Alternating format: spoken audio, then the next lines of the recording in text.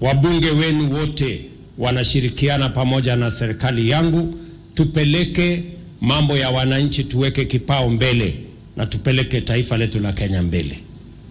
Mimi nataka niwahakikishie tutafanya kazi kwa pamoja kama viongozi.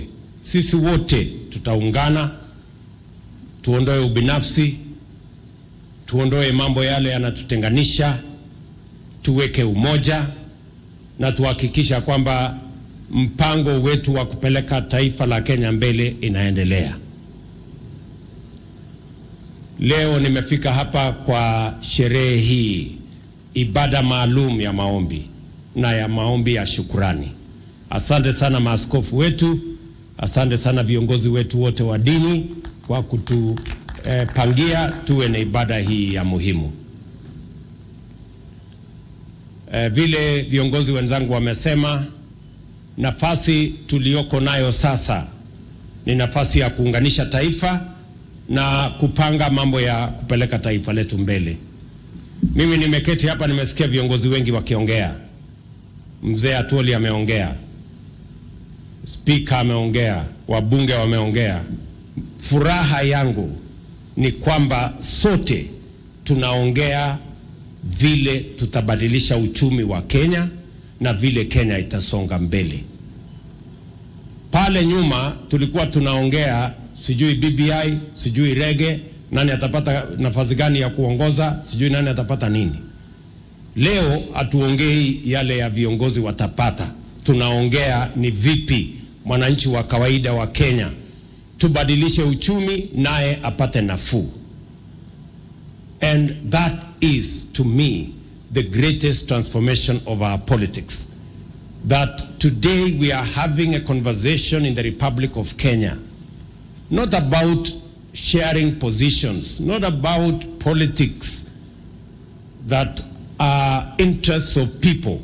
We are today having a conversation about the economy of the Republic of Kenya and how we are going to make it possible for every citizen to be part of the transformation of Kenya. Mimi nafurahi sana na mimi nataka niwahakikishie that is going to be the conversation that's going to take us forward. Na ndio sababu hiyo mimi nitakuwa hapa Bungoma kesho. Mimi nataka niseme pongezi kwa County Assembly ya Bungoma. Nimeenda pale kufungua jengo lao. Ya muhimu na ya maana zaidi ni kwamba wametengeneza hall kubwa ya wananchi wa Bungoma kupeleka mambo yao ya public participation. Kwa sababu tunataka bunge letu la kitaifa na la county waweze kujua mawazo, mafikira na mipango ya wananchi, so that we can engage citizens in the management of their affairs. Nataka niseme pongezi County Assembly ya Bungoma. Nimeenda pale pia kufungua jengo mpya ya hospitali ya Bungoma County. Kwa sababu tena tulikubaliana ya kwamba mambo ya afya inatuletea saa zingine umaskini. Matibabu inakuwa bei ghali. Watu wanauza shamba, watu wanauza ng'ombe, watu wanauza mali yao kushughulikia mambo ya matibabu. Na ndio tumesema serikali ya Kenya sasa tutakuwa na mpango kamili, ile tunaita universal health coverage, ambayo tutaanzia mambo ya matibabu katika vijiji. Tumekubaliana na county government zote za Kenya ikiwemo yenu ya Bungoma ya kwamba tutakuwa na community health promoters 1,100 Kenya. Watalipwa na serikali ya county na serikali ya national pamoja. Nitalaunch hiyo program siku ya Mashujaa. Tumepanga equipment zote zimepangwa na waziri wetu wa afya Mama Nakhumicha yuko hapa. Tumepanga hiyo kazi yote because we want to make health truly affordable, and we want to make health not a preserve for a few who can afford, lakini pia tunataka kuhakikisha kwamba kila mwananchi anafikiwa na matibabu, anafikiwa na madawa, na pia kuna madaktari wa kutosha wa kuweza kushughulika na afya ya wananchi wa taifa letu la Kenya. Nataka niseme nikiwa hapa Bungoma, universal health coverage tumejaribu karibu mara 2 na haijafaulu. Mheshimiwa Rais Kibaki alijaribu, haikuenda vizuri. Serikali yetu ya Jubilee ilijaribu hapo, lakini handshake na BBI na kisirani ikakuwa mingi, ikapotea. Safari hii tumeikalia chini. Mimi nimefanya mikutano na huyu na Kumicha karibu 20 tukipanga hii kitu, because this time round we must get it right. Na mimi nafurahi ya kwamba nimeshaongea na leader wa majority na kamati, nimeongea na wewe, unajua Bukose, wewe ndio chairman ya health committee. I have talked to you, you know the plan we have. Sasa miswada iko bunge, na mimi nataka niulize wabunge, miswada ya kubadilisha mambo ya health ili tushukishe bei ya wananchi wa kawaida. Wananchi wa kawaida saa hizi wanalipa 500 kila mwezi kwa NHIF. Niliwaahidi tutaleta chini, ikuje shilingi 300 hapo chini kwa wananchi wa kawaida. Na vile vile tuhakikishe ya kwamba wale ambao hawawezi kulipa hiyo 300, pia tuko na mpango ya social health ambayo itawashughulikia kupata matibabu bila ya kulipa. Na sisi ambayo tuko na mshahara kubwa tutalipa kiasi yetu, kwa sababu everybody must pay in accordance with their income. Tuweze kupeleka mambo ya afya ifike kwa kila kijiji. Wale community health promoters tutawapatia vifaa ya kupima mambo ya afya ya wananchi kijijini. Kila community health promoter atakuwa anashughulikia family 100. Hapo ni mtu mnamjua hapo kwa village, anakuja anapima pressure, anakuja anapima sukari, anaangalia wewe kama uko na homa hii makasi kidogo, anakupatia Piriton, mambo inaishia hapo, hakuna haja ya kwenda kusumbuana hospitali. Tunapanga hii maneno kuanzia kijiji. Na mimi nataka nishukuru county governments kwa sababu ni washirika wetu wa karibu. They are actually our primary, kwa sababu mambo ya health iko devolved, but we want to support our counties so that we can deliver on health, because health is a priority for the Republic of Kenya. Na nimefurahi sana wakati nimeona mjengo county government ya Bungoma wametengeneza hapa, na nimekubaliana na governor wenu ya kwamba tutamsaidia kuweka equipment kwa hiyo facility ambayo wamejenga hapo. Tayari wameongea na waziri wangu na watapanga vile tutahakikisha kwamba we have facilities that will serve the people of Kenya. Jana nilikuwa Busia, pia katika hospitali ya pale tulikuwa tuna handover hospitali ambayo tulikuwa tumewajengea, na vile vile tumekubaliana na Governor Otuoma vile tutaendesha hiyo maneno. So we are truly committed to the transformation of our country, and we are going to work with everybody. Tutafanya kazi na viongozi wote bila ya kujali mirengo, bila ya kujali ni wa sehemu gani, kwa sababu nchi ya Kenya ni taifa letu sisi wote, and we must work together towards taking Kenya forward. Kesho mimi nitakuwa hapa kwa sababu ya mambo ya County Aggregation and Industrial Park, maendeleo ya sehemu hii. Tunaanzisha County Aggregation and Industrial Park, soko kubwa ambayo tunajenga hapa. County government ya Bungoma wametupatia milioni 250, tumewapatia milioni 250. Isipotosha nitaongeza mpaka tuwe na aggregation hapa, mahali tutaweka cold rooms, mahali tutaweka storage, tutapanga common user facilities ya value addition, ya agroprocessing, ya manufacturing. Ndio mazao ya wakulima ikitoka Bungoma inajulikana imetoka Bungoma, iko na muhuri ya kusema produce of Bungoma County, alafu inauzwa kwa maduka katika Kenya na nchi zingine. That is the transformation we want to have. kwa sababu tulikubaliana kilimo, tutatumia kilimo kubadilisha uchumi wa taifa letu la Kenya. Mimi nafurahi ya kwamba kesho tunaanzisha hiyo mjengo. Tumetafuta kandarasi, amepatikana, na tutajenga sehemu ile, and apart from that county aggregation industrial park, ili kusupport market infrastructure ya mambo yetu ya kilimo. Pia tunajenga soko zingine 10 hapa Bungoma. Hapa Bugembe tutajenga soko ingine kubwa hapo Bugembe. Pale Webuye, mnajua pale inahitaji soko. Wananchi pale, kina mama nimetembea hapo Webuye wanahangaika barabarani. Pale tunajenga soko ingine kubwa pale Webuye. Tunajenga soko ingine kubwa, nilisimama pale Naitiri wakati wa campaign. Ilikuwa ni kiwanja hapo haina mpango. Sasa tutaweka pesa hapo ya kujenga soko, na tayari tumetangaza kandarasi ya kujenga soko Naitiri. Tunajenga soko ingine Cheptais, kwa sababu tumekubaliana tunajenga hiyo soko pale. Soko ingine kubwa tunajenga Chwele. Wale watu wa Chwele ni watu wazuri sana. Na huyo Mulongo yuko hapo, you know. So tunajenga soko kubwa hapo Chwele. Nimeshakubaliana na huyu mbunge wenu kwamba hiyo mahali ni mahali ya muhuri kubwa ya supporters wetu. So we are going to build another big market in Chwele. Tunajenga soko ingine Malakisi, kwa ndugu yangu Malakisi pale. Tunajenga soko ingine kubwa hapo Malakisi. Alafu tunajenga soko ingine kubwa hapa Mateka. Hapa Mateka we are also building another market in Mateka.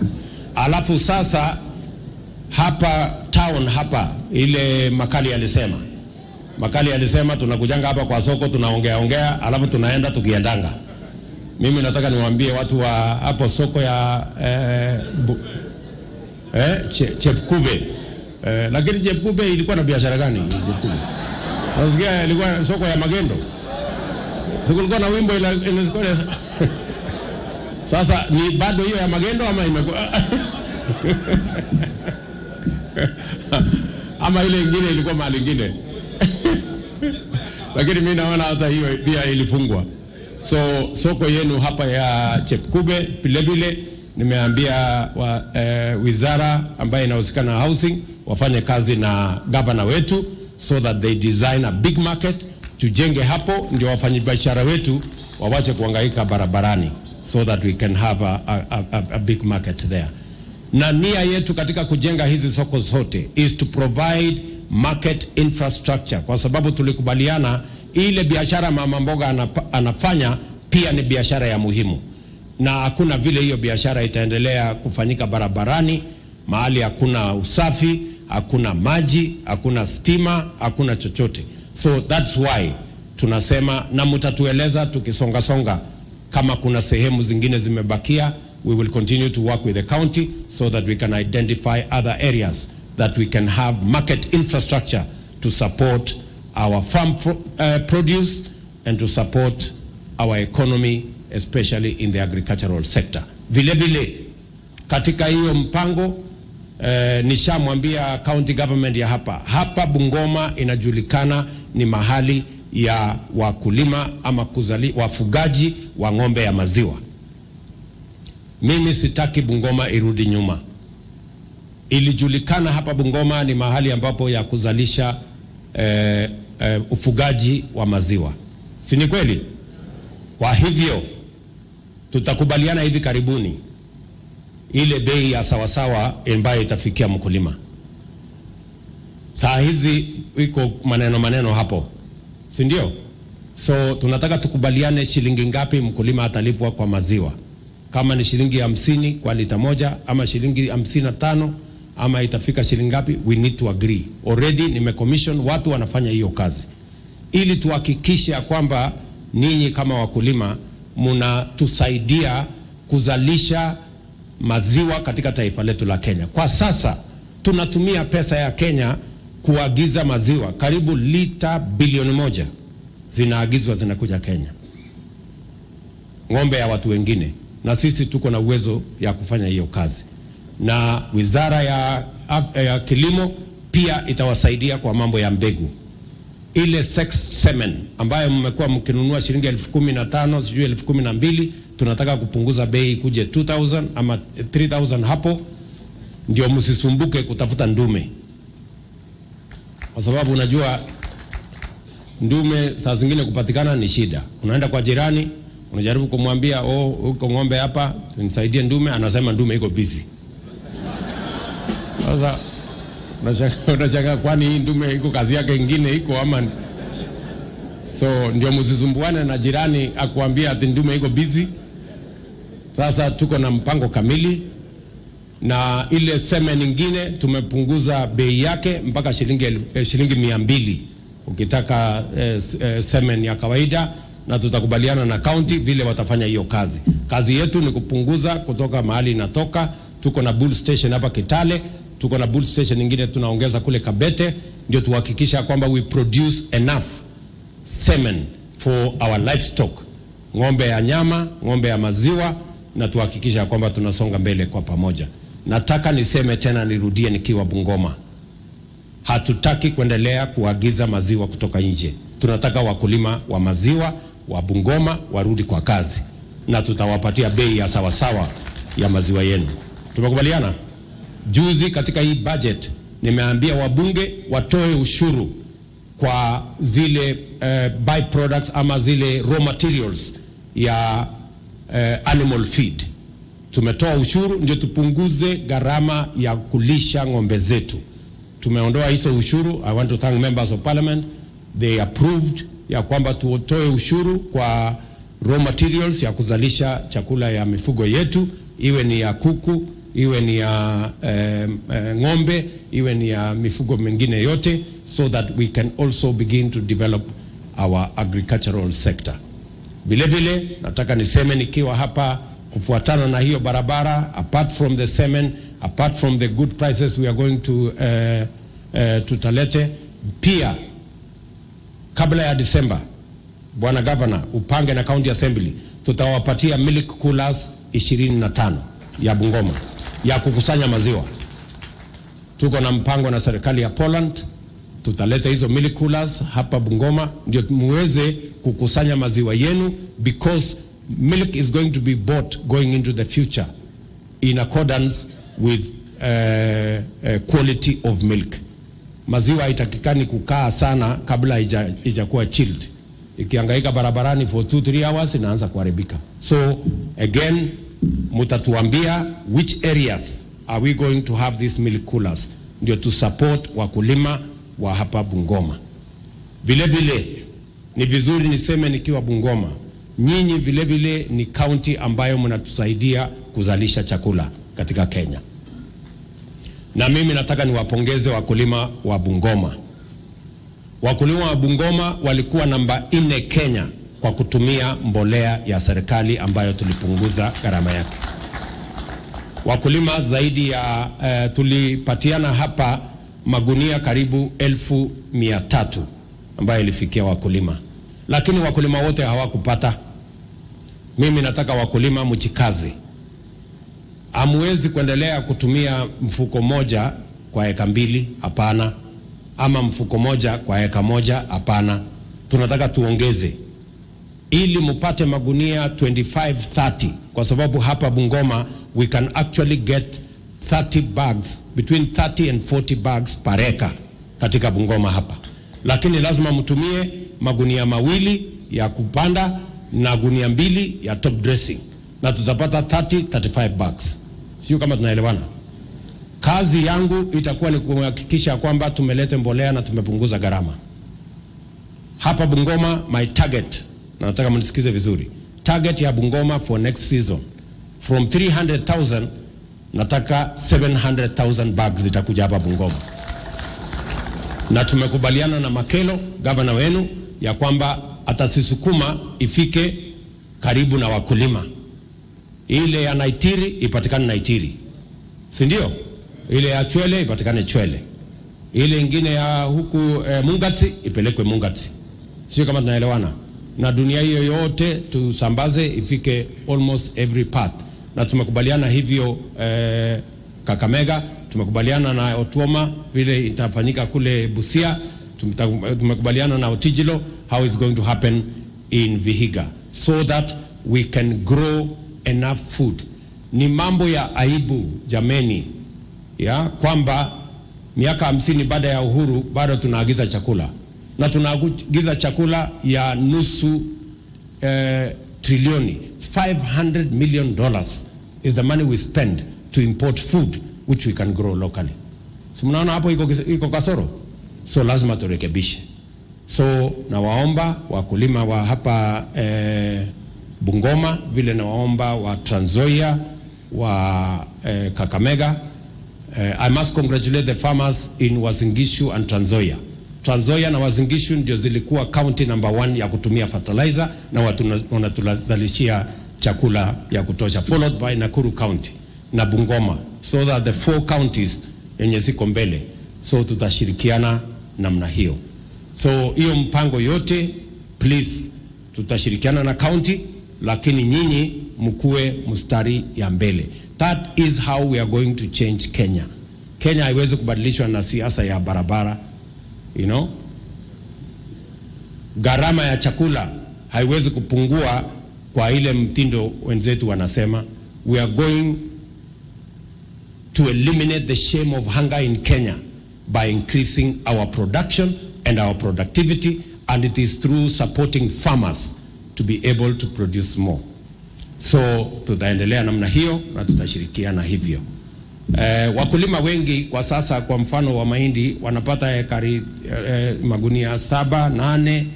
Hapo tunaweza kutoa 30 bags if we do it well. Vile vile nimeamurisha shirika la Agricultural Finance Corporation ambayo iko na ofisi hapa Bungoma. Tunawapatia pesa bilioni 10 ya kusaidia hao wakulima katika seasonal credit waweze kununua mbolea. So wale mko na mpango, mnaweza kupata. Kama huna pesa ya kutosha ya kununua mbolea, serikali tutakupatia nafasi ya kukopa hiyo pesa ili uweze increase our productivity, na tutakungoja pale ukiuza mahindi yako utalipa. Ala, kwani mlikuwa mnafikiri ati ni ya bure? Hakuna ya bure. So tutakutana mbele huko, tutalipana tukisonga, si ndio? So tunataka tushirikiane hivyo.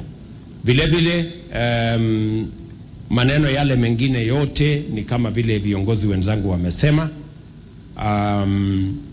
Hapa Bungoma vile vile nataka niseme, katika hii uwanja mnajua ilikuwa ni uwanja wa ndege, lakini sasa imekuwa ndani ya mji na haiwezi kuendelea kuwa kiwanja ya ndege. Tumekubaliana na hawa viongozi ya kwamba kiwanja tutahamisha iende pale Matulo, ama ni wapi? Matulo hapa chini. Matulo si mbali, 15 minutes umefika, ama namna gani? So kiwanja tunapeleka Matulo. Mimi nataka governor wetu anisaidie, enda uongeze 30 acres ijaye eka 100 na ufence. Ukifence na uongeze 30 acres, hii na surrender, tunafanya inakuwa town. Tunapanga maendeleo ya Bungoma hapa, expansion ya city, na tutasaidiana kwa kuplan hapa, iplan mzuri, na tuweke housing, na tuweke mambo mzuri, wananchi wafaidike na huu uwanja. Watu wa Bungoma tunaelewana? Tunaelewana? Hii airport is a decommission, alafu we will assist the county to replan this space so that we can use it for the expansion of Bungoma city. Iwe sasa inasonga ikielekea hatua ya kwenda mbele. Tumeelewana? Alafu kazi zile zingine ambazo tumekubaliana ni mambo ya kilimo, pia ya mambo ya sukari. Najua watu wa sehemu hii wanataka kujua, na maneno nilisema hapa ni maneno itafanyika. Mimi niliwaambia mambo matatu. Niliwaambia number 1, hakuna privatization ambaye shamba yenu itapatiana kwa mtu mwingine. Hiyo haitafanyika. and I will make sure that there will be no privatization that leads to ancestral land ya watu hapa Bungoma kupatiwa mtu fulani. Hiyo ni number 1. Number 2, niliwaambia tutafanya mpango kama serikali tuondoe madeni ya sugar companies yetu 5 ya serikali ni bilioni 117, 117 billion, na ndio imekuwa kizuizi kikubwa ya investment yoyote katika kampuni zetu hizi. Kwanza ya hapa Nzoia ni nusu ya hiyo deni, it is 50 something billion, 53 billion ndio ya Nzoia. So nimepitisha kwenye baraza la mawaziri, deputy president akisimamia, Musalia wakiwa pamoja, tumepitisha katika baraza la mawaziri ya kwamba hiyo madeni yote ifutiliwe mbali. Tumefikisha maneno sasa kwa Papa wa Roma na Ishungwa hapa na wabunge wetu hapa, muharakishe hiyo maneno tufutilie mbali, ndio nisongeshe twende awamu ya pili. Tukisha maliza kufutilia mbali hiyo madeni, awamu yetu ya 3 sasa ni mpango, na tuko na mpango kamili ya kuhakikisha kwamba tutaweka pesa ya serikali kufanya ile crop production ya pale kwa nucleus estate. Nyinyi mtaendesha ingine huko mashambani na tutawasaidia. I am going to commit public resources for cane development to make sure that we develop cane, at least awamu ya kwanza. Namba ya pili, zile factories ambazo ni kukuu, hiyo factory ni ya 1920. Tutahakikisha kwamba tutaweka pesa ya serikali together with the formula we will have katika kuweka machine mpya ya kusaga miwa hapo. Lakini hatuwezi kuendesha hiyo mambo kama serikali. We have to agree. Serikali hatuwezi kuendesha biashara. Tumejaribu, mara tunaleta milioni 500 inazama, tunaleta bilioni 1 inazama, tunaleta ingine. Si unajua sasa hiyo ni Waswahili wanasema, ama ni watu wa Kiingereza wanasema, doing the same thing over and over again and expecting different results is madness. Yani kufanya kitu unafanya, unarudia na unangojea matokeo tofauti, matokeo ni yale yale, hiyo ni kuwa mjinga na kuwa wazimu. Na sisi bana watu wazimu. So tunataka formula ambayo italete serikali na private sector tufanye pamoja, ili kampuni ya Nzoia iweze kujisimamia na iweze kuwa biashara ambayo itafaidi wakulima na ifaidi taifa letu la Kenya. Na the formula is not very difficult. Si tuko na kampuni ya West Kenya hapo, si tuko na kampuni ya Butali, si tuko na kampuni ya Kibos, mumesikia wako na madeni. How can the private mills be functioning profitably na mills ya serikali iko kwa madeni? There must be a management issue. So we will sort that out and we will agree on the formula that will take us forward. Kampuni yetu ya Nzoia hapa, kampuni ya Mumias, ile ya Sony, ile ya Miwani, ile ya Mohoroni, ile ya Chemelil, hizo kampuni zote tutahakikisha kwamba tumezipangia vizuri. And I want to promise you, this is the government that will sort out this sugar problem in this region, because we have made a decision that we must do it. Tunaelewana jameni? Kwa hivyo mimi msikuwe na wasiwasi, niko hapo chonjo kabisa, nitahakikisha hii kitu ikakaa chonjo. Na wakora wote wako katikati, msikuwe na wasiwasi ati kuna mtu atakuja kutuongelesha Kiingereza hapa, sijui muhindi fulani, sijui nani. Hapana, hiyo haiwezekani. Sijui mwingine ananiambia rai nani? Hapana, hiyo haiwezekani. Hiyo no. Hii ni mali ya wananchi na hatuwezi kukubali mtu ambaye atatake advantage of people in this region. Nobody is going to take advantage of anybody.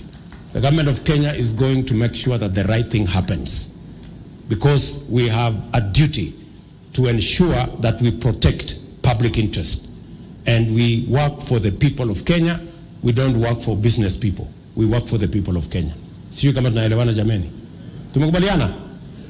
So hiyo mambo yote nimesema ndio mpango yetu ya kupeleka taifa letu la Kenya mbele, Na mimi nataka niwahakikishie watu wa Bungoma na watu wa Western ya kwamba hii mpango tutaketi chini na hawa wabunge wenu na viongozi wenu. Unajua saa zingine kufanya maamuzi magumu watu wengi hawawezani nayo. Ndio unaona saa zingine tunafika mahali iko makelele. Ni ile tu kama hospitali. Unajua ukienda hospitali matibabu saa zingine unapatiwa sindano, lazima unapiga nduru kidogo, lakini ndio kupona. Si ndio?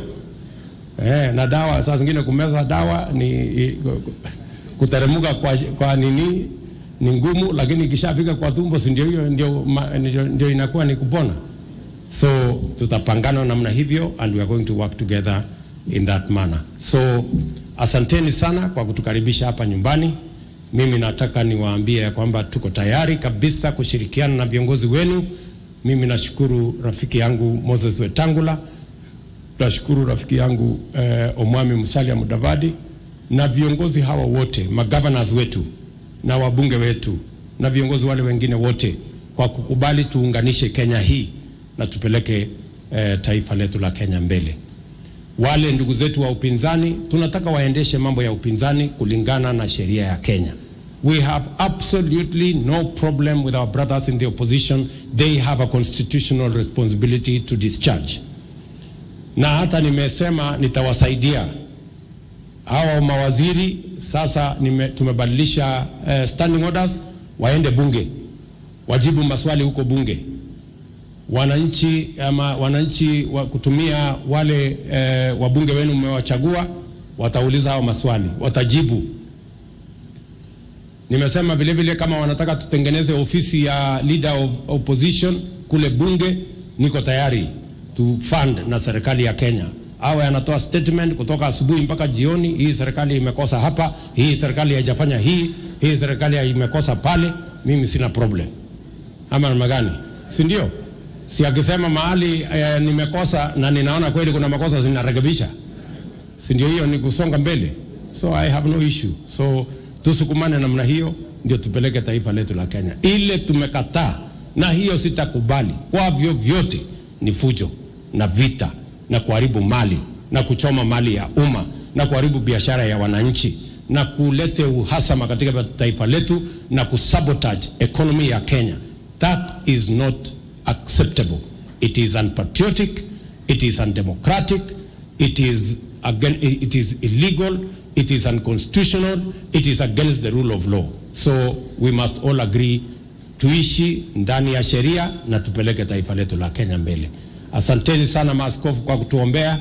Tutarudi Bungoma tena na tena. Oriomuno, Nyasaye amulinde. Asante sana, mbarikiwe. Basi naomba kwa sababu tuko kanisani tutamaliza kwa maombi. Kwa hivyo Bishop Callistus tuongoze kwa maombi ya kufunga, yani benediction.